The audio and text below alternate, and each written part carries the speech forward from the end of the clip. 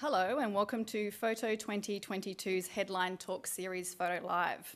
It's great to see an in-person audience. Thank you for joining us, and also hello to those joining online.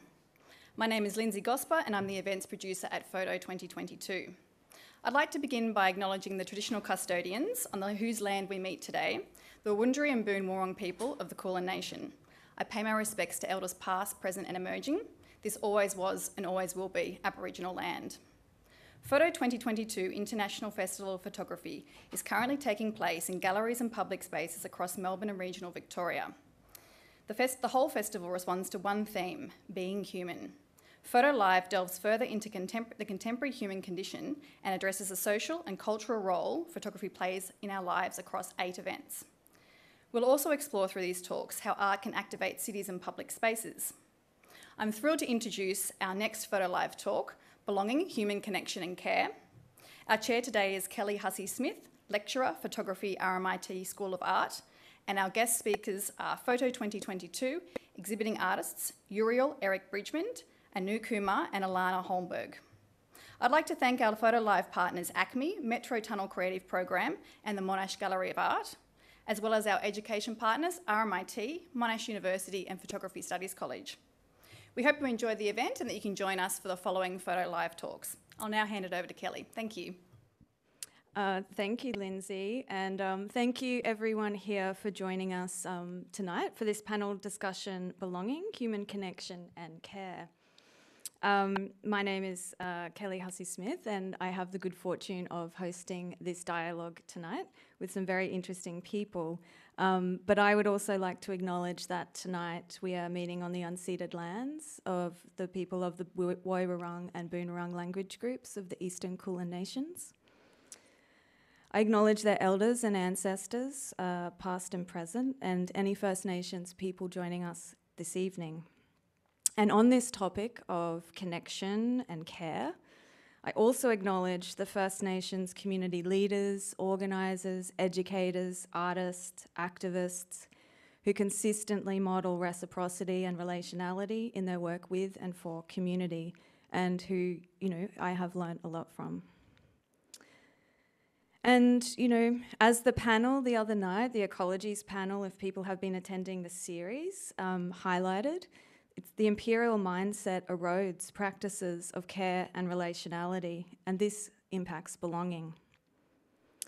I'm an educator in photography, and one of the things that I'm really interested in is photography and collaborative practice. And I have a series of questions which I think we can kind of get into tonight about how we should be teaching this, and if we can teach reciprocity and care and collaboration, and if we can, does this mean we need a radical rethink of the way that we teach photography?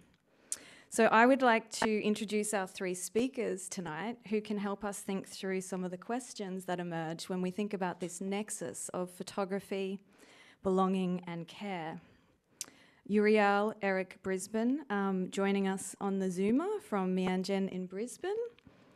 And here with me at ACME, I have Anu Kumar and Alana Holmberg. And instead of reading their bios, which I assure you are very snazzy and interesting and impressive, I thought that I would just first invite each speaker just to introduce themselves to you, tell us a little bit about who you are and what you're about. So I might throw to you, Yuriyal. Yeah, good evening, Kelly and everybody. Thanks for having me. About me, I'm Yuriyal, but I'm also Bridgeman. Yuriyal being my place name in Papua New Guinea. I studied photography in Queensland at the Queensland College of Art, and have been a practicing artist in a lot of different capacities since then. I guess the show that I'm involved with in the Photo 22 festival is at Linden Gallery, where I've built up a body of work over years with my family in Papua New Guinea. That practice that we do collaboratively within this house that you see in front of us is an important part of it. So I've been going back since I finished university and have been building, not really on purpose, but more because of the input from my family has had in the photography, but also the practices of shield making and traditional customs and practices that we've been practicing in. So it's an ongoing thing. It's family, it's community, so it's very ongoing. And has lots of interesting challenges along the way, but we, at the end of the day, attempting to make beautiful things, beautiful photographs and paintings as well, that speak mainly about our tribe, the Yuri tribe, and that, in a sense, is a lot to do with me and my movements as well, being in Australia and Brisbane and back and forth to PNG, my movements as well. So it's been 2 years since I've been back, this sort of the work has a lot to do with not just my identity, but the identity of the tribe who I represent as well. Yeah. I'll leave it at that.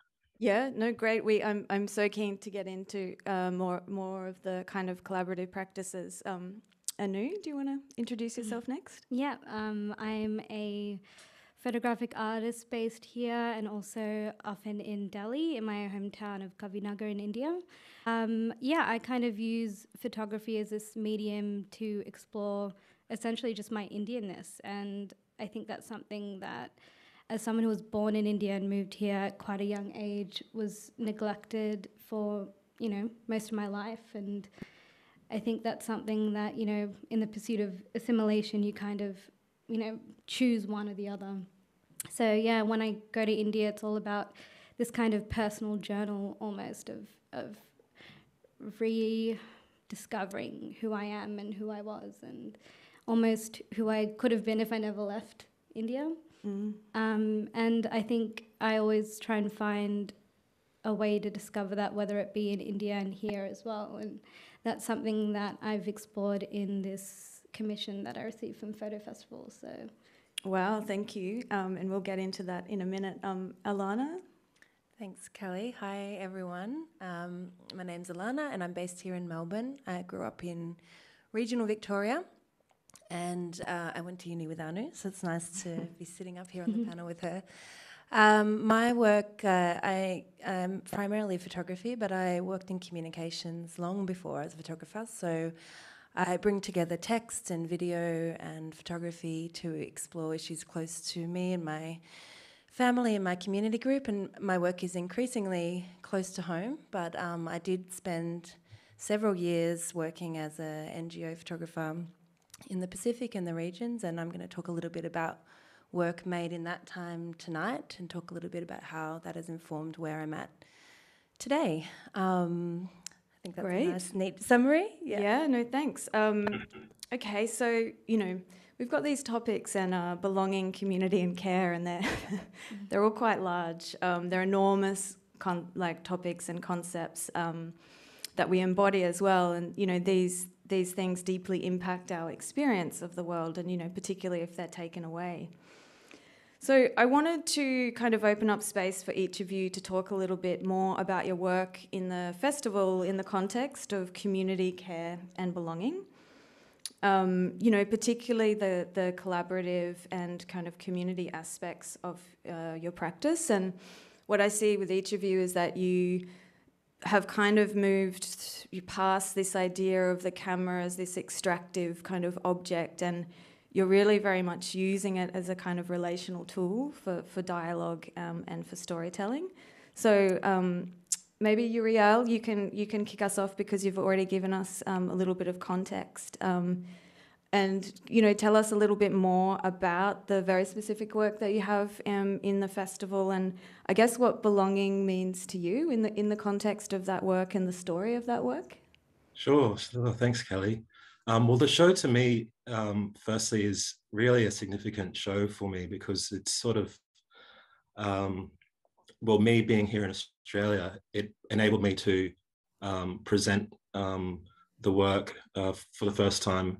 Like I said, after 2 years of not going home, it felt really like I was connecting with my family through this work again. And so the work is, to me personally, they're a lot like family photos. And, maybe a lot of photographers can relate to that, who do work with family. You sort of, first and foremost, you're creating the photographs for the people who are in it or for your family, and to hold on to that memory because something significant is happening, and you kind of have the drive to document it because you're the one who knows how to use the camera, and it's like very special. So that's kind of what all these ones are to me. But to my family and my brothers predominantly in this body of work, because it's basically documenting a process where we start from drawings and we're painting and we're making work that does have a lot to do with our history and craftsmanship and tribal warfare and men's business and things like that. But to them, it's really sort of like a real document of their identity and who they are individually. So it's important to them as much as it is to me.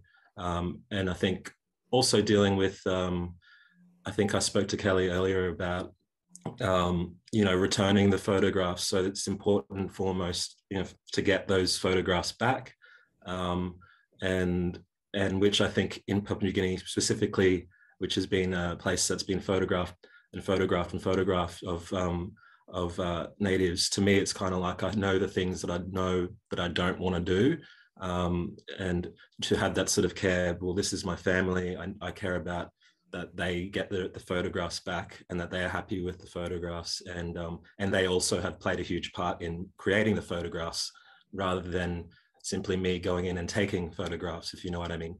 So it's quite a process that's, I don't really do too many photographs over there because I kind of feel that it does, I'd rather take a lot longer time to carefully, not really prepare for it, but just to sort of, not take too many pictures, it's like we sort of wait for this right moment where all the things are together and people are happy. So it's an important show for me and for the tribe, which I was able to send some video back and documentation of as well. And the tribe more generally, I take my time to sort of communicate with the tribe association, so they're all part of it. But for me, in terms of belonging, I think that I mentioned to Kelly a little while ago as well that there was a period where I'd stopped, making photographs and became a bit jaded, to be honest, about taking photographs. And it's probably got a lot to do with the word taking, to be honest. Like I just kind of was like, I can't go home and photographs. But it was through the interest of my cousins and family of the equipment that I had and what we could make that sort of pushed me along to start this collaborative work. But we don't sort of, as you can tell, there's paintings and works in there. So it's kind of like, the photograph is maybe comes right at the end. So we've sort of gone through a long process of creating something else. And the document is, the photograph is the document that will probably last longer and is more, of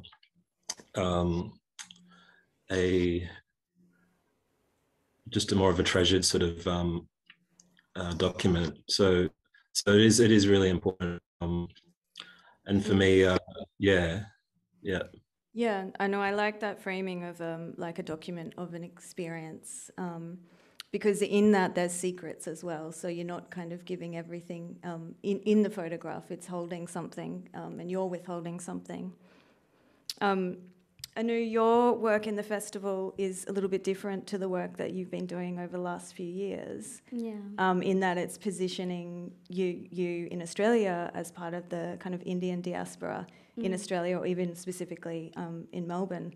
Can you talk a little bit about making that work through the kind of lens of belonging and your sense of belonging? Yeah, I mean, belonging for me has always been a very complicated concept for me, because in India it's like I'm too Australian to be Indian, and then here I'm too Indian to be Australian. whatever that means, but it always feels like I've always been kind of in pursuit of a sense of belonging. So my project of documenting the diaspora was kind of this like ode to this sub-community that's existed here, and I just kind of wanted to almost thank them for like the service that they've provided me and my family. And the fact that I knew that this was going to be displayed in such a public setting outside the State Library, which was such a gift, because I think a lot of the other photographs that I've taken, you know, of my family, which is up now, have kind of exclusively been shown in galleries. So it was such a nice way to kind of bring that community out into such a prominent space like the State Library, and I've been there and I've seen other Indians walk past it, and then I can see their reality like reflected back at them, and for me that's like that's belonging to me, when you feel like you're really part of a community. And it takes a while to get that, you know.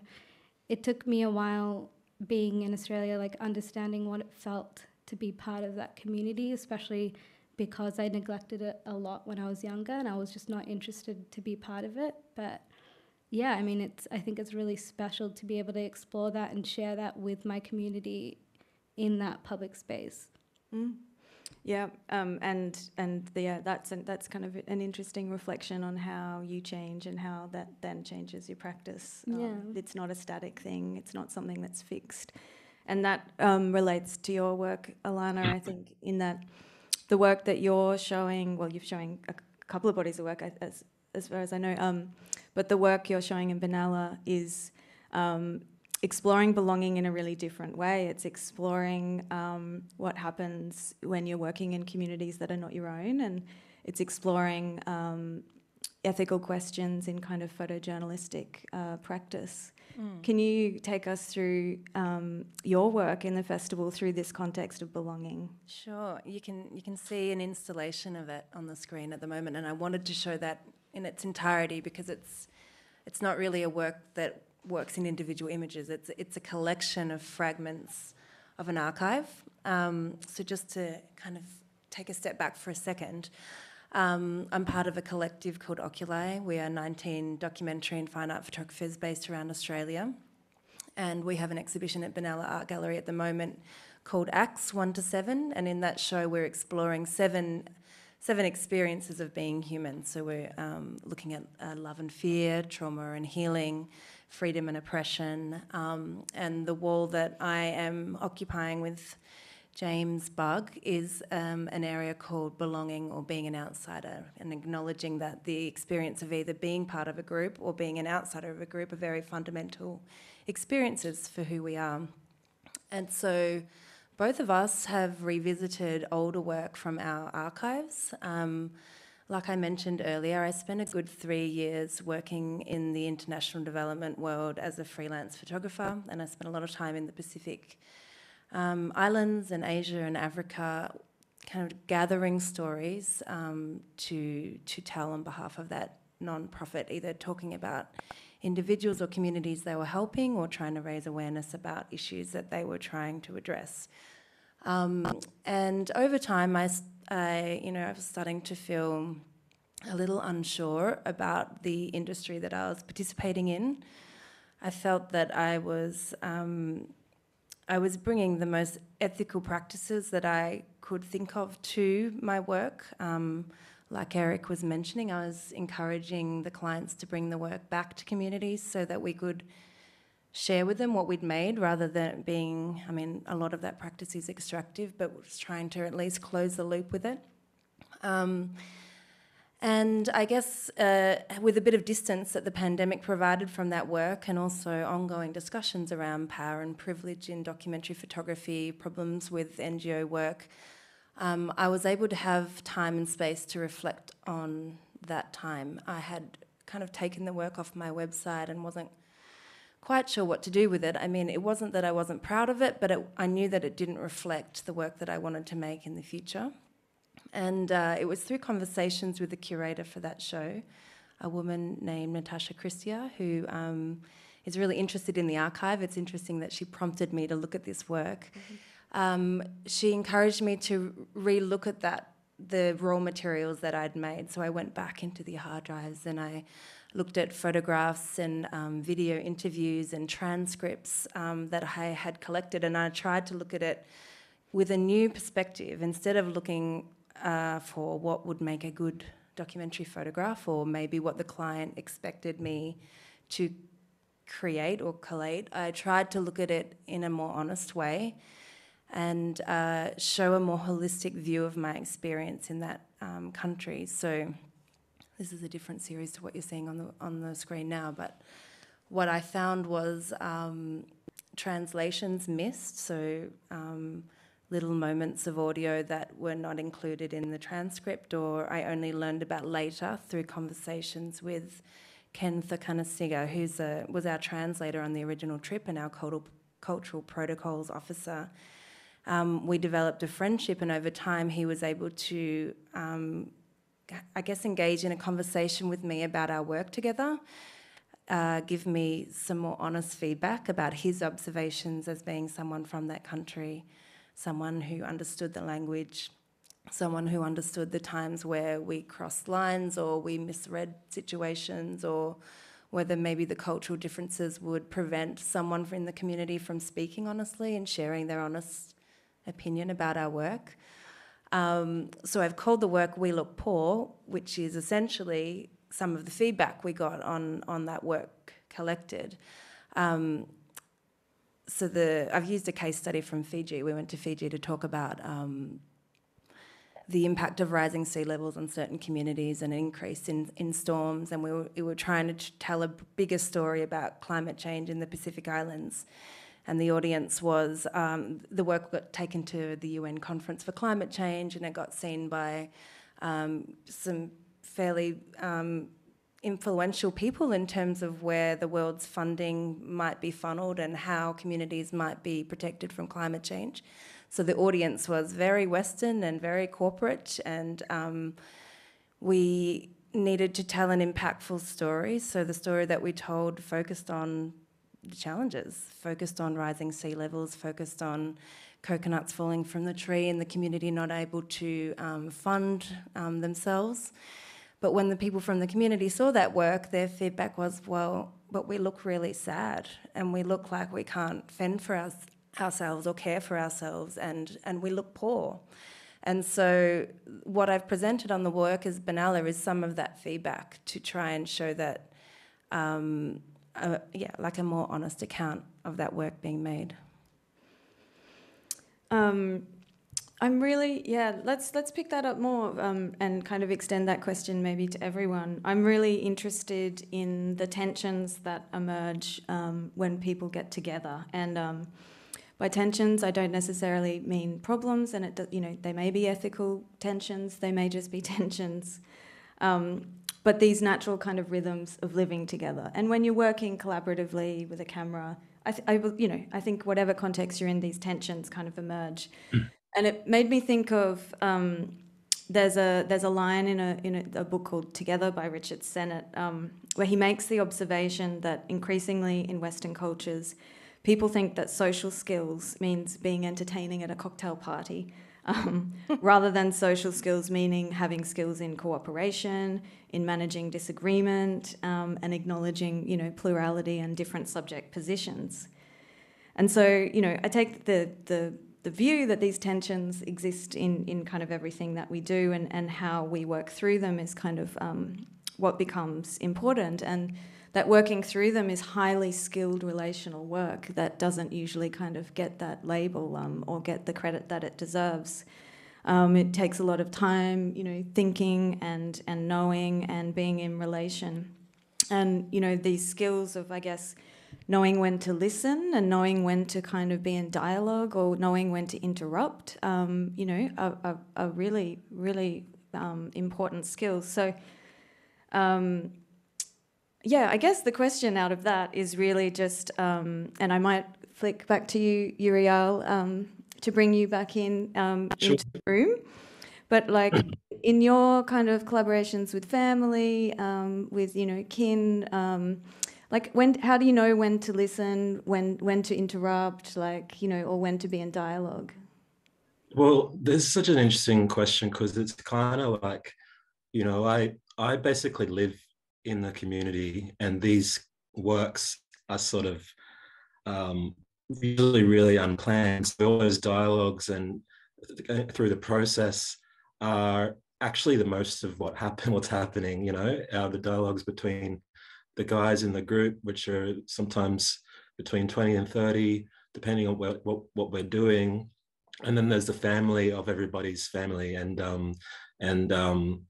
and everybody's input. I think one thing that mainly got into my head was with the question was, I think my own tensions in my own head as well about how to credit the work, because and I think that took me some years to, after sort of experimenting with the cameras and making some videos and making some portraits and stuff. Was I the artist, or is everybody else? Are we all the artist? We're all contributing? So that's kind of like maybe a few years later, I decided, well, we've got we have a group that's formed. It's not just me with my camera, and that was a bit of that took a long time to kind of get to a point where it was like, okay, we're House Yuriyal, and this is our house where we make all the work, and it's not just me. I mean, so we have that's kind of gone well, and it's made me more satisfied with when I do show the work.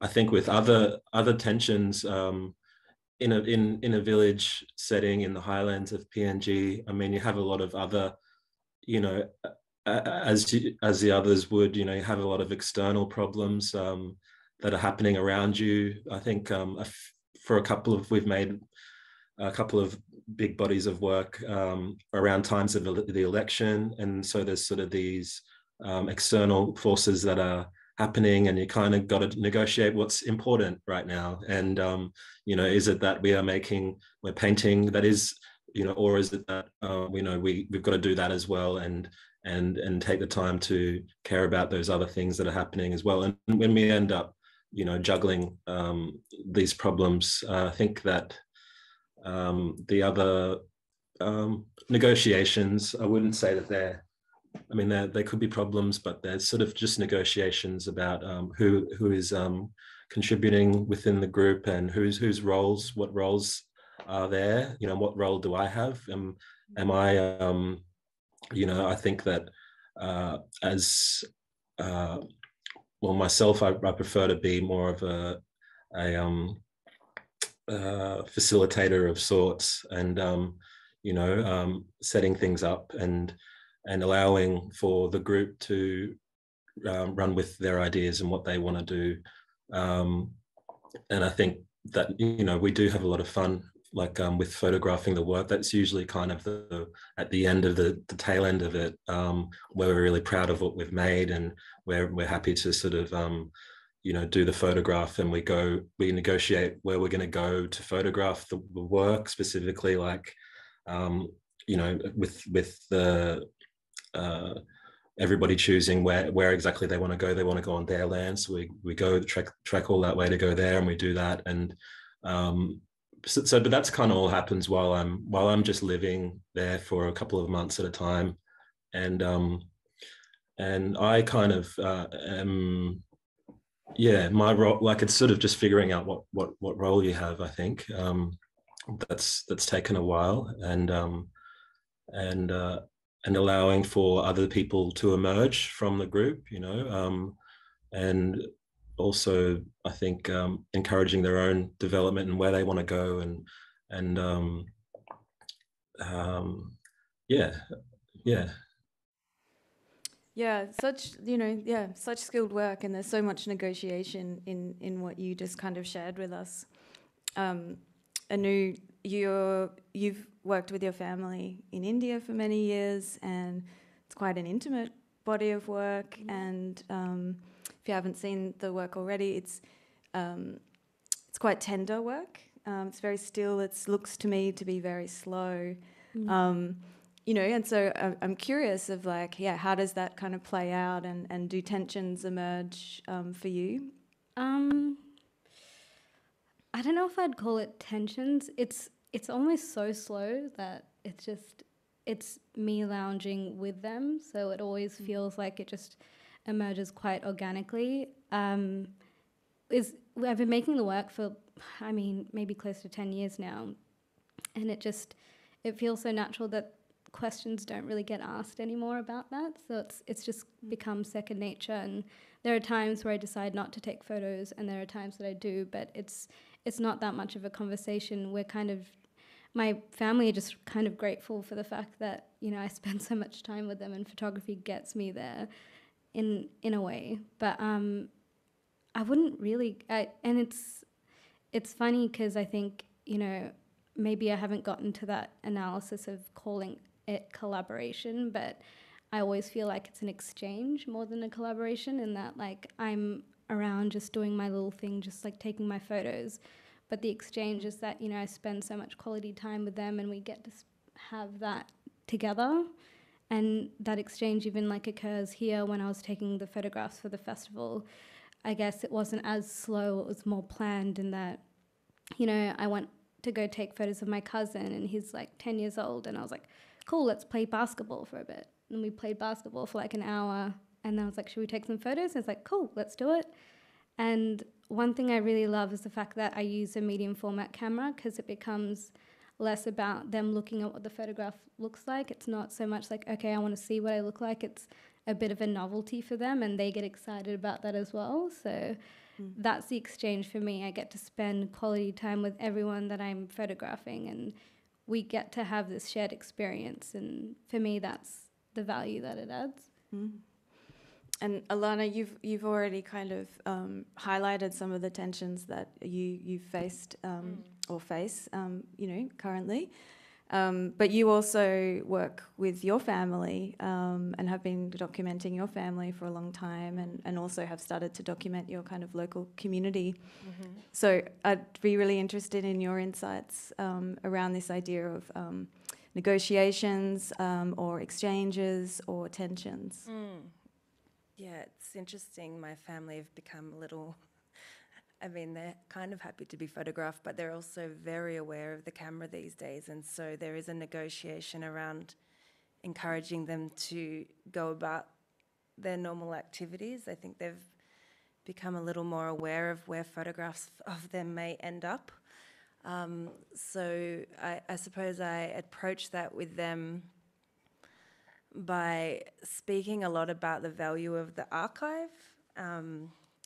As a little side story, my mother presented me with a suitcase of negatives from my grandmother from the 40s and 50s during lockdown. And we're all marvelling about the archive and how wonderful it was that she recorded family moments for a good 15 to 20 years, and how those moments probably at the time felt quite unimportant or nothing particularly special. But the value of those pictures just increases exponentially over years. So when I'm talking to my own family about photographing them, I try and go down that message to say, okay, I know that you might not feel super comfortable about the camera always being here, and of course you can always tell me not to photograph. And of anyone I've ever photographed, they certainly tell me that the most, and I feel I have to respect that. I suppose I preference their preference mostly than my own when it's my immediate community. But just going back to your question about when to listen, there's a piece in the show in Benalla, which is a grid of film stills, where one of the women that we had worked with, she has a VR headset on, and she's watching the VR film, and she takes it off, and I'm kind of prodding her with questions about how she feels about the film. And I'd been in Fiji a little bit at that time, and I understood a few of the cues, but not all of them. But I was like, okay, what did you like the film? And she's kind of not meeting my eye. She's looking around the room, and there's a translator helping out. And I asked her again. She says it's nice, kind of a simple response. And then I ask her again what she felt specifically about her scenes, and she kind of raises her eyebrows. And I just felt in that moment she didn't want to speak, and so the video cuts out. so I suppose what I wanted to say about that is that there was a feeling there that I decided to listen to instead of push through to get the content that I needed at that time. And so the video ends, and it was only kind of later through the help of the translator that I was able to realise that, okay, that intuition was correct. She didn't want to speak because she didn't really enjoy how that we had depicted her community at that time. So I suppose the message for me in that is slowing down and really paying attention to not just the things that people are saying, but the bodily cues that they give you in regards to how they're feeling, and providing space for those reactions to come through in some way. I have a kind of hard question next, but it kind of relates. Well, it's not that hard. It's kind of a simple question that's, deceptively complex. But I just wanted to pick up on what you were saying about, like, you felt it in your body before you could rationalise it or give words to it. And I think those kinds of tensions often are embodied, but, a lot of the time we're taught to kind of ignore them and push them aside and plough on. And, I think a lot of the work is actually, being in your body and actually thinking about the kind of embodied nature of what you do when you've got a camera and you're storytelling and you're with other people. You're in this highly relational kind of space, and we are using all of our senses all the time. And so what I wanted to ask actually was, this might be a bit left field, but like, what does a good collaboration or exchange feel like? We so often ask what things look like. And it's good to get a description of how things are. But what does it feel like? And I might go back to you, Alana, because you've just come back from a weekend away celebrating and opening an exhibition, but spending a lot of time with the collective, Oculi, and you were saying what a kind of deeply moving experience it was. So I'll open with you. Okay. There's a bit of left field, but so we opened the show in Benalla on Friday night, and a small curatorial team had worked on the show for a period of a year, and the collective had entrusted their work with us, and so it was the very first time they were seeing the show up on the wall. So, our small group was feeling quite a little bit nervous about that, because we wanted them to feel proud of what they were part of and feel that we'd done a good job. And thankfully that was very much the feeling in the room. If we go back to the feeling, I guess it's a feeling of connectedness and safety maybe comes to mind, as in you feel that the work that you've done or the communication you've done leading up to that point has been heard, and there is nothing secret or hidden or unknown about the process. I think that was the feeling, if I can... Yeah, I think it was that feeling that everybody had been heard, and that we had acknowledged that it was a not imperfect process, that we had gone into the collaborative curatorial process very open and wanting everybody to participate in some way. And I think all of those behaviours had combined to create this very supportive, kind, appreciative, proud moment for the wider group. Yeah. Anu? Yeah, it's a tough question. I think maybe for me, memories of like good exchanges of taking photographs that just... specifically the one that's on screen now. I remember that's my grandmother, my nanny, and we were just napping together. And then, she woke up and then just got up, and I just happened to have my camera there, and it just kind of, we were already connected before the photograph, and then I took the photograph, and then we just like lied together. And I feel like for me, those are good exchanges where it's just like, I haven't interrupted the moment too much in order to take the photograph, but I still have that. And I think those are my favourite photographs, and I just kind of haven't interrupted the moment too much. Also, sometimes when I'm with my uncle, who's he appears in my projects quite a lot. He's very good, and every time I take photographs of him, he doesn't, and that's my uncle there.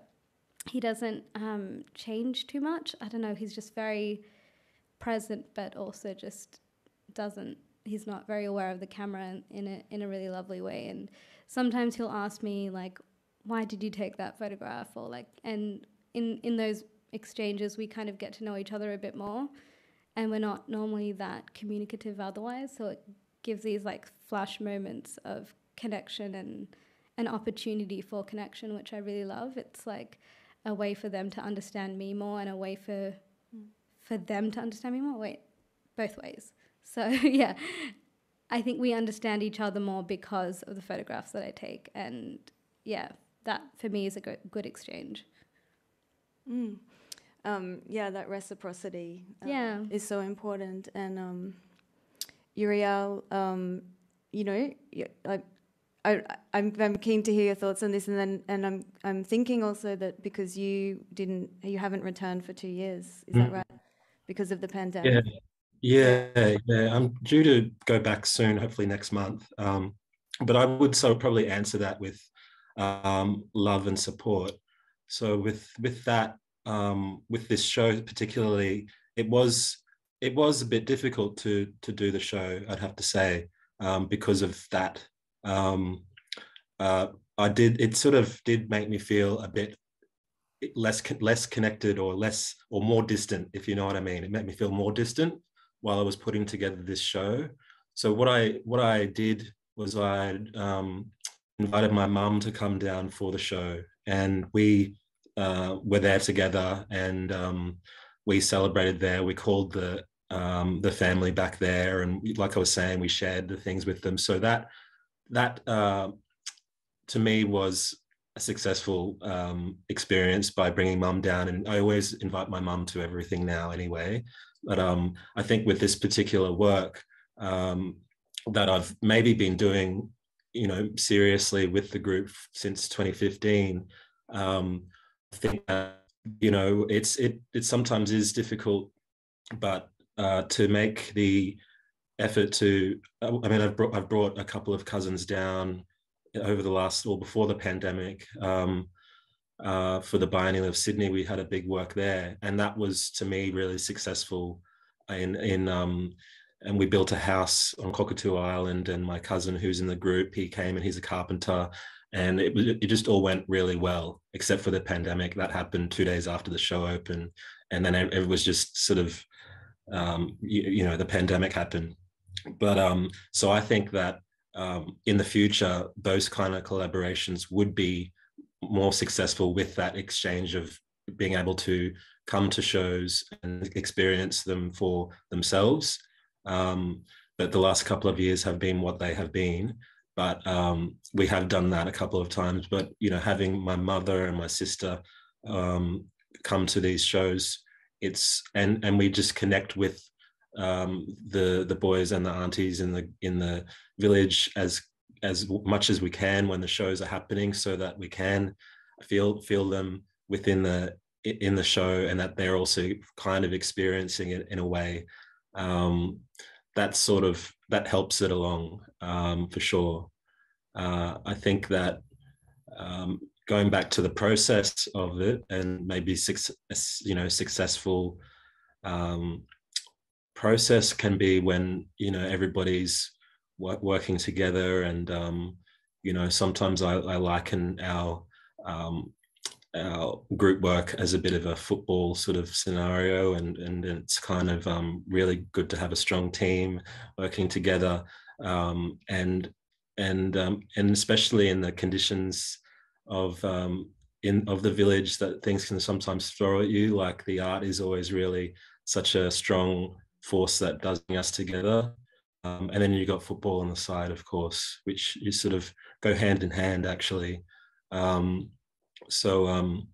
I also think just, making sure that, I'm not directing things that much. It's more like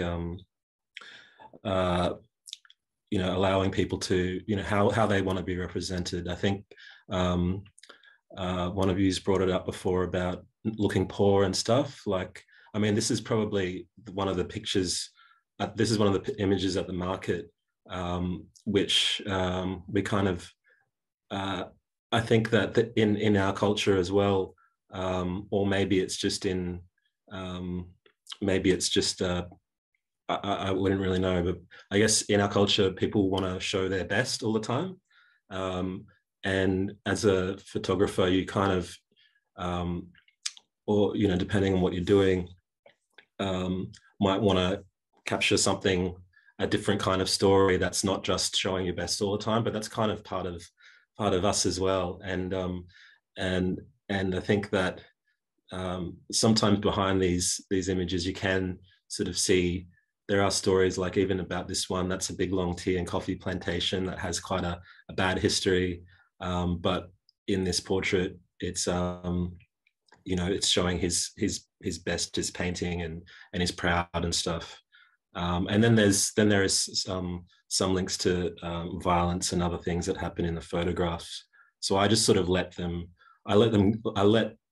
my family and whoever's involved sort of direct their representation, how they feel like being represented.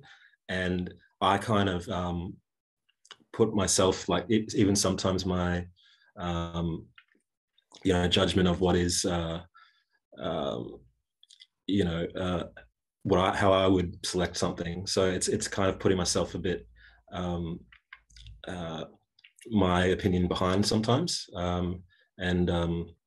and allowing people to really actually contribute and say, no, this is actually how we want to be represented. We want to be showing our best right now, and that's what happens sometimes. Mm. Yeah, and that's listening, right? That's listening in That's action. Yeah, that's listening. Yeah. Yep. I'm conscious of the time, and we have a very friendly-looking live audience with us, and I'm sure a very friendly online audience. I just can't see you. Is there anyone from the audience that would like to ask a question of our speakers tonight?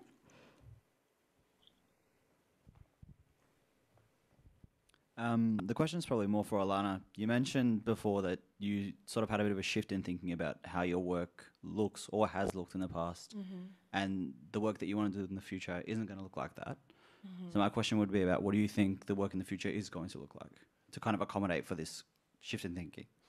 Well, I think you saw some images from Porch Diaries, I think, pop up on the screen, which is not part of the festival, but I would say that Porch Diaries is maybe to say what it looks like. I mean, it's not an aesthetic thing that I'm thinking. It's more of how does the work come about, what are the ideas involved in, and what my role is in relation to the subject. So I think Porch Diaries is a really good example because it is my immediate community. It is talking about something that I am part of and I feel every day. And I think that in the future, and my other ideas for future work are very much involve me and my immediate experience and my family. So they're drawing on archives, conversations I'm hearing in my community group. It's not about me going elsewhere to tell a story that I'm interested in, but is really not mine to tell. It's not to say that I don't think there's space for that. I don't really subscribe to the idea that you have to be of a place to have a right to work with the community there. I think there's some beautiful examples of collaboration and participatory projects that are really kind of dancing on these two lines and making some really incredible collaborative work. But I think for me personally, it's going to be very much about issues that are facing me, my family, and my community. Is there another question?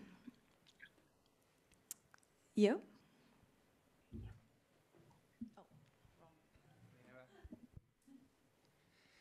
So I feel like there's been a lot of talk about the ways that you all work with collaboration in the moment whilst you're making work. But what sort of, focus do you put on collaboration after the work's been made in the edit? Like, photographs that you show, that you don't show, and the space that they take up. and how that collaborative framework sort of works through that process as well? Who wants to? You go. It's me. Yeah, I mean, I guess because with this project I was working pretty closely with my community, it was very much like I asked them, do you want to see it? It's going to be in very public space. So there was that open communication.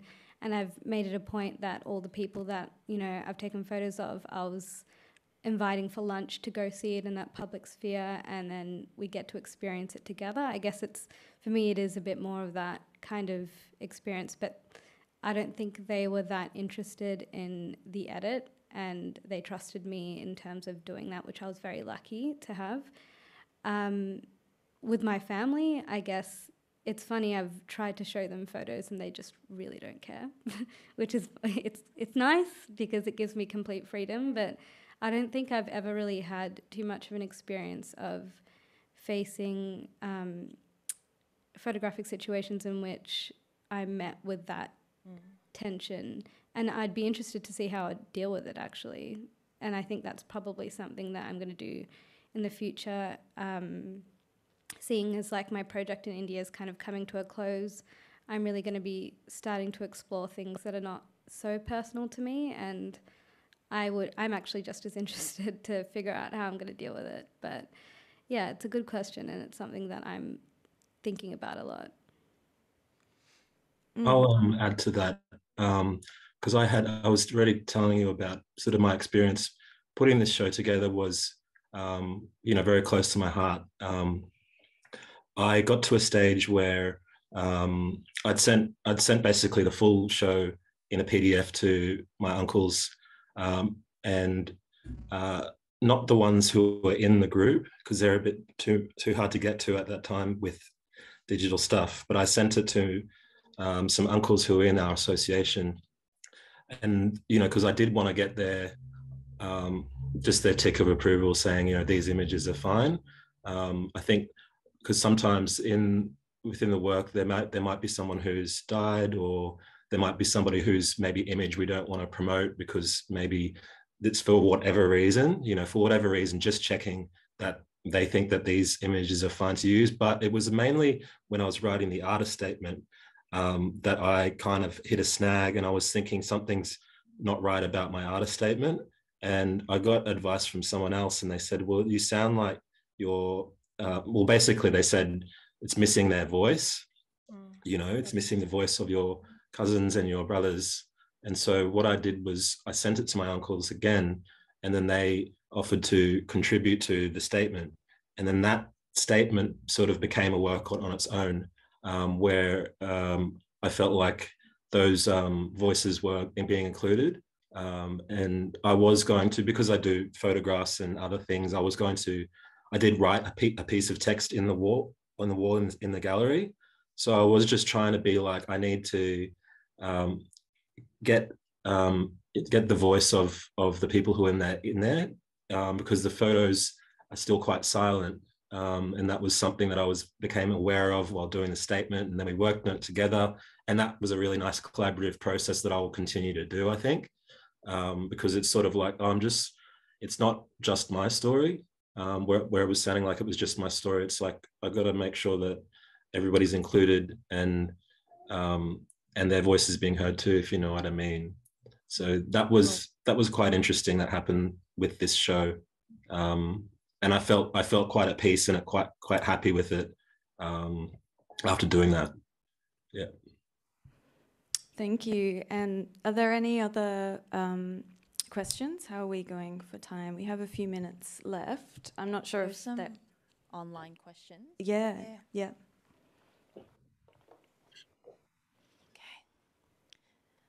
This one's from Alan. You have all talked about listening, slowing down, being open and sensitive, all very admirable qualities, but also things that can run counter to what the art/photography industries often demand.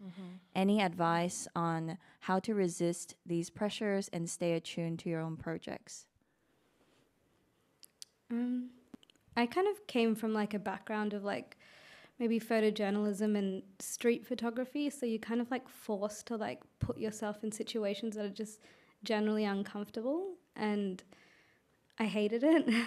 It was just something that I'm just like always found it difficult to do, and I was always anxious about it. And I think at that point when I kind of quit my photojournalism job and I started my India project, it was like a complete different shift. And that's when it was like the slowing down. I think it was the fact that I recognized that I hated it so much that's when I was like, okay, I need a completely different approach. The only thing that I probably took from it is like putting in the time, as in like always having my camera around, but never putting myself under pressure of having to take the photo, because for me, it's like, it's not the most important thing, taking the photo, it's like the experience. So I think that's what gets me through that. And I mean, I guess doing this commission, that was like the only kind of experience of having to like deliver something. Whereas like my photo project in India, it was very just like, I'm just doing this for us. So, yeah. For me, and actually I was thinking this as Eric was speaking, is about building in the time for listening and building in the time for genuine feedback and discussions. One thing I've found in whether it's commercial world or editorial world or NGO world is that when the timelines are really tight, that's when there's really not scope for other opinions. You kind of have to make decisions quickly to meet the deadline. So I would say a big key that I've learned and maybe feel more confident as I've got more experience is negotiating that time for those things to play out. Because if you allow that space, for example, the work that I'm showing in Benalla, a lot of the work that's on the wall has come from, you know, hours upon hours of Zoom calls with Ken, my translator, who's now a dear friend. And it was only through those hours of conversation that we were able to tease out a really honest conversation and able to discuss with each other what should be on the wall and what shouldn't be on the wall and what would best visually show the conversations we were having. If I'd only involved him right at the end, there just would have been such limited time for me to be flexible and to come up with something that we both felt quite a bit of ownership on. So, yeah, I think the negotiation of time, whether it's in personal projects or client work, is really important, and communicating why you need that time. It's not just because you're going slow, but because there's a very human benefit of allowing that time for those conversations to unfold and the trust to be built as well. Those things can't happen in fast time, I don't think. And Yuriyal, how do you resist the time pressures and demands and expectations of art photography industries? Well, I can't really relate to that question because I sort of gave up on being a professional photographer. I sort of do it as my side thing, which is, I'm very privileged to be a painter with a art gallery representation and things. So I kind of, it's on my side saddle thing, you know, and I don't really make it for anybody but myself and the community these days. So it's sort of my side practice. I don't really, you know, work to deadlines except for my own these days with the photography. So yeah, I yeah, that's a good answer. Set yeah, your own yeah, deadlines. yeah. Well, I mean, I went to PNG. I started going back to PNG and I learned how to paint there. So that's been my main you know, work since then, and I enjoy photography a lot more, you know, a lot more when I do decide to pick it up. You know, I take pictures of my family in PNG and my family and lovers here, and I just sort of keep them until they're ready to come out. So as an artist, as an arts practice, rather than a professional photographer. Yeah. Great. I think we're probably out of time. So could you please join me in thanking our wonderful speakers, Alana Holmberg, Anu Kumar, and Yuriyal Eric Bridgeman. Thank you.